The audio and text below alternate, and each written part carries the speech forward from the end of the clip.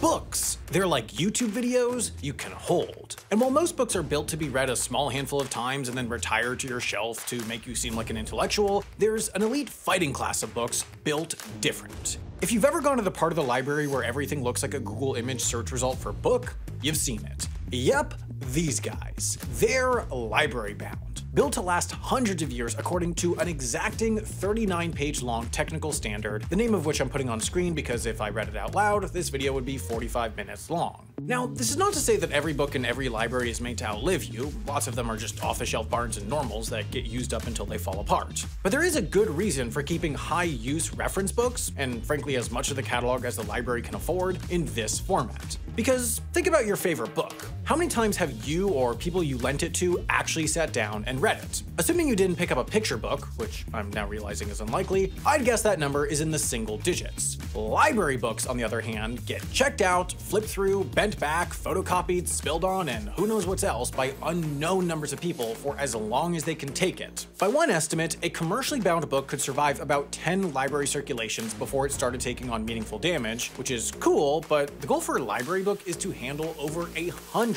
So libraries have a choice. Watch commercially bound ones deteriorate until it's time to repair or recycle, or invest in ones that can take decades or even centuries of beatings. That's what library binding is for.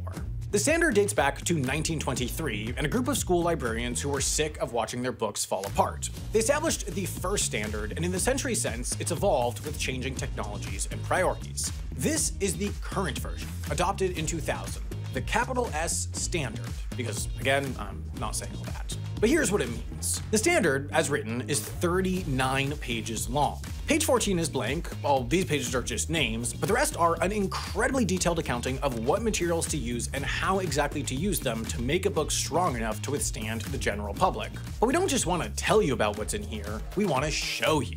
That's why I sent my outside correspondent Amy outside to find someone who could show her how to library bind a book. Familiar with the long-standing company policy that bad outside correspondents don't get health insurance, she contacted tons of bookbinders, including a guy named Bookbinder who turned out to be both no help at all and a very, vivid email writer. Luckily, a friendly but camera-shy New York City bookbinder let her visit his shop and its many piles of materials. These things are the backbone, pardon me, the spine of the entire operation. The materials themselves provide a lot of a library bind's strength. That's why there are written rules for everything from the paper, to the cover fabric, to the boards and the covers, to the glue, the foil, and the thread sewing the pages. The glue alone takes up a page and a half. Every material approved in the standard has stood up to rigorous testing. So grade F buckram, probably the strongest option for a book cover, has proven to be resistant to abrasion, breakage, color loss, oil stains, mildew, water, and stank. Papers are beholden to standards of weight, tear, resistance, and bursting strength, whatever that is, and lettering foil has to prove it won't visibly change at all if left in a 158°F or 70°C dry heat for 10 days, which is crazy because if you spent 10 days at 158 degrees, not only would you lose some of your shine or whatever,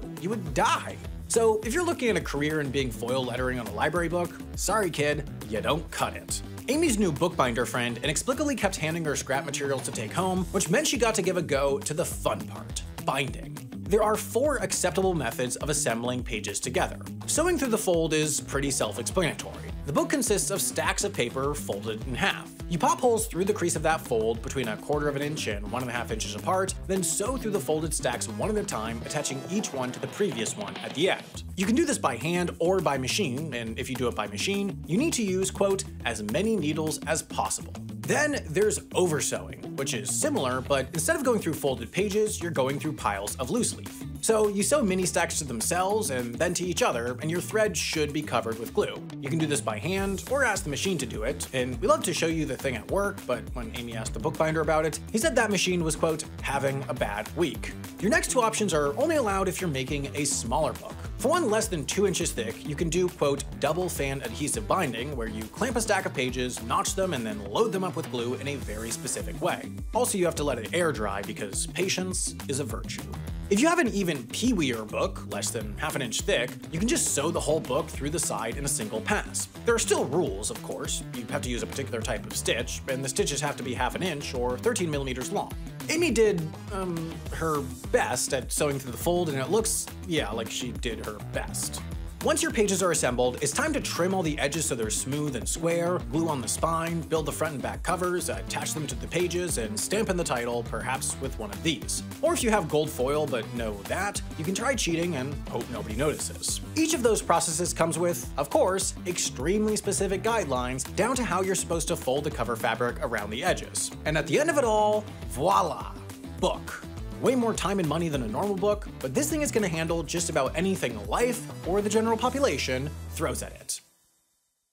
Now, look, I like books as much as the next guy, and sturdily bound ones as much as the guy next to him. But I have to admit that when it comes to learning new things, especially mathy, sciencey things, I can never seem to do it from a book. I could barely even do it in school. For me, the absolute best way to learn that kind of stuff is this video's sponsor, Brilliant.org. Brilliant has thousands of lessons, from fundamentals like algebra and Python basics, to the kinds of complex topics I thought I'd never understand, like the large language models that power stuff like ChatGPT, or the physics of airplanes. So whether you're trying to pass some math class this semester, or just trying to get a deeper understanding of the world around you, Brilliant offers a super chill, intuitive, interactive way to do it. You can go your own pace with fun little lessons that break everything down into understandable parts and each take 15 minutes or less, making Brilliant the perfect thing for all those weird chunks of day between trains, or before your friend shows up, or while your canned cinnamon rolls are in the oven, or whatever.